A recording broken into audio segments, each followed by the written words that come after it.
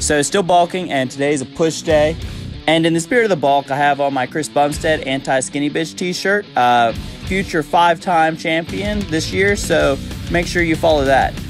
Now, I do start off both of my push days with this lying Y raise variation, and I understand that like you might not want to do this at your gym. Like lay on the floor and do this isn't necessary. I would pull a bench over here and put it right here and just raise those up, and I'd lay on a bench and do it, except for the fact that this gym has these cables on the exact opposite side of the gym as the benches. All the benches would be the farthest corner away from this one in the gym. And it is a packed gym. There is like a lot of equipment in the way there. So instead of dragging a bench all the way over to the cable stack, I just lay on the floor. Right into this shoulder press, seated shoulder press. This is just about picking up the heaviest dumbbells and pushing them up over your head. You want to keep all the focus on the shoulders, and I do have an incline in there, but the heavier your shoulder or dumbbells that you can press, the bigger your shoulders are going to be. These are 75s for my top set of about 8, and then I back off after that to the 65s and do a set with about the same amount of reps.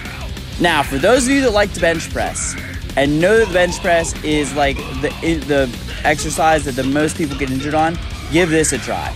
This is a dead stop, flat machine, Smith machine press, but I have the stopper set about 2 to 4 inches above my chest, so I'm not going the whole way down, and I make sure that I stop it there. You don't have to rest, you don't have to pause, but you have to make sure that the bar comes to a complete stop. That prevents any unnecessary stretching and any rebounding by the chest, and it's just way safer than letting the chest or the barbell bounce down and off your chest and using momentum.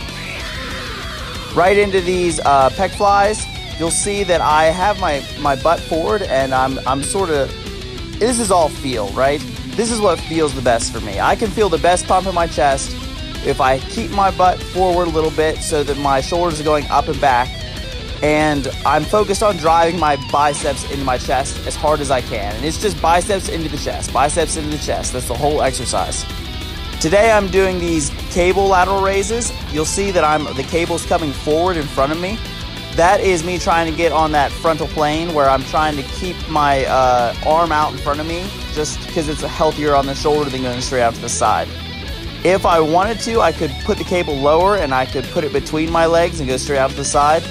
I'm still sort of feeling these out. You can see I'm hitting myself with the cable, which isn't ideal. I don't like the fact that the cable is hitting my abs as I'm doing this. That might just be because I have a thick gut. I don't know. Maybe I'm fat.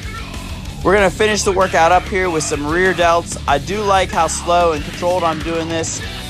This is about squeezing the rear delts. Any rear delt movement that's focused on just the rear delts, you're going to want to do like pump sets. You're not going to want to do like these heavy like rocking sets, because you're going to get your whole back in that. It's not going to be just the rear delt. You hit the rear delts when you do rows. So you do hit the rear delts, but if you're trying to isolate the rear delts, you want to do these slow, methodical squeeze sets.